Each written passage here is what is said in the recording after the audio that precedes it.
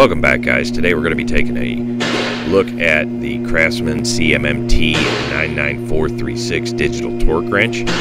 It has a range of 50 to 250 foot-pounds, as you can see there in the picture.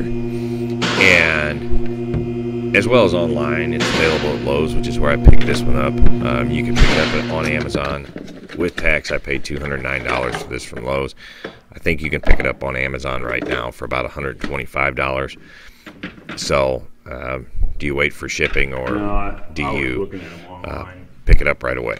Now, one thing that I'm not real fond of with this is you'll see right here, you put the batteries in, and then it's got a little plug that goes in to actually secure the batteries in place. And I'll show you the end. You can see how it fits in the end.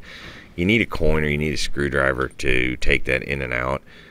I'm not real fond of that because I don't like keeping the batteries in the torque wrench because I don't use it all the time.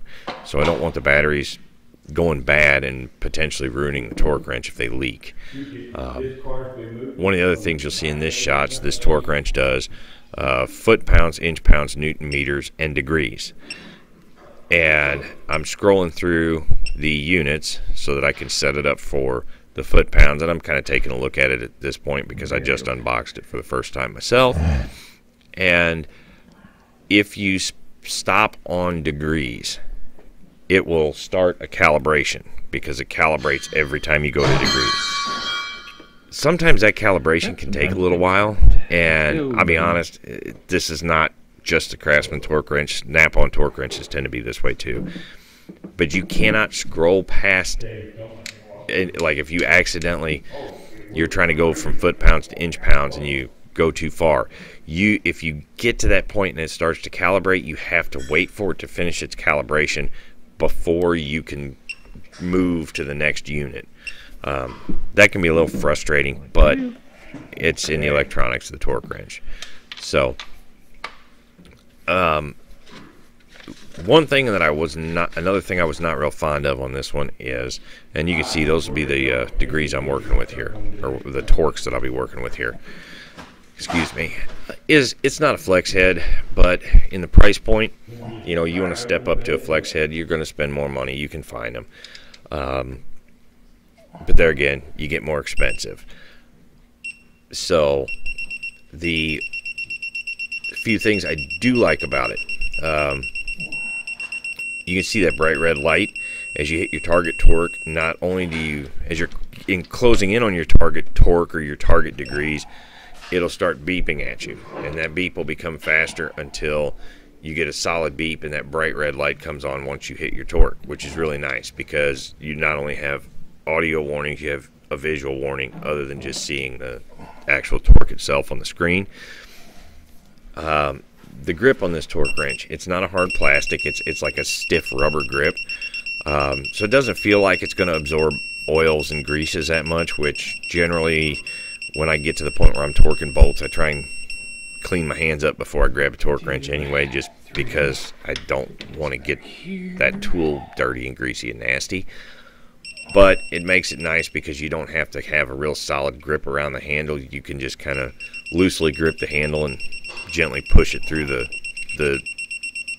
torque range that you're looking for. So that's a bonus. It's nice and long, so that can be a pro and a con, but on a half-inch drive torque wrench, it's capable of 250 foot-pounds. That extra length is really nice.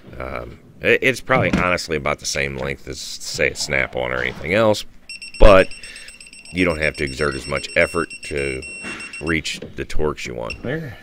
All in all, I really like this torque wrench for the price. If I was using one all the time, overhauling engines constantly, yeah, maybe I'd go ahead and step up and spend the $500-600 on a good Snap-on with a flex head or what have you. But for what I'm doing with it on a infrequent basis, it works great. One big con that I had with this that's really kind of frustrating is when you're setting torque, especially in foot-pounds, your torques go up in tenths of a foot-pound. So if you want to go from 22 to 23 foot-pounds, you have to press the button 10 times. That's really annoying because on a tool like this that has a range of 50 to 250 foot-pounds, generally we're not going to be working in tenths of a foot-pound. Maybe if you're in the aerospace industry or something like that, you would be.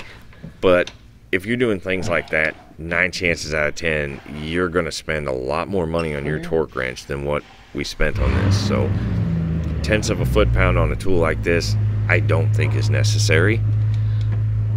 But it's one of the things you have to deal with if this is something you're interested in. So just keep that in mind.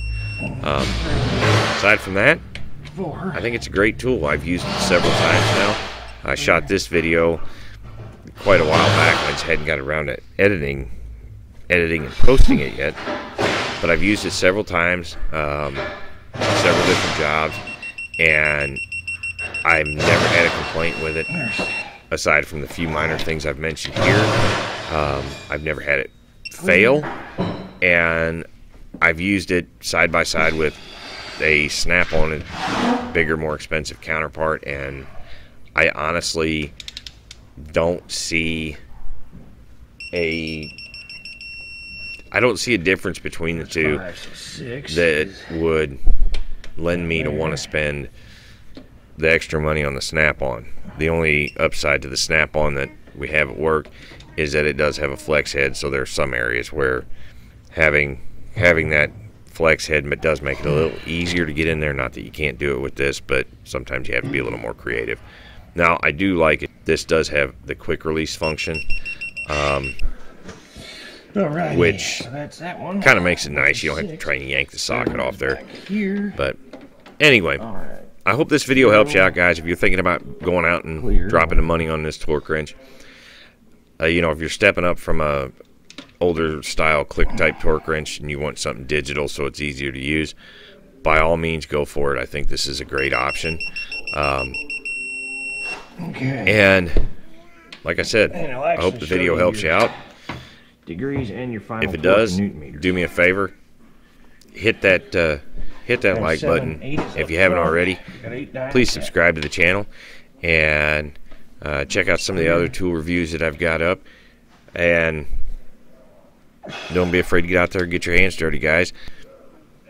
Thanks for watching.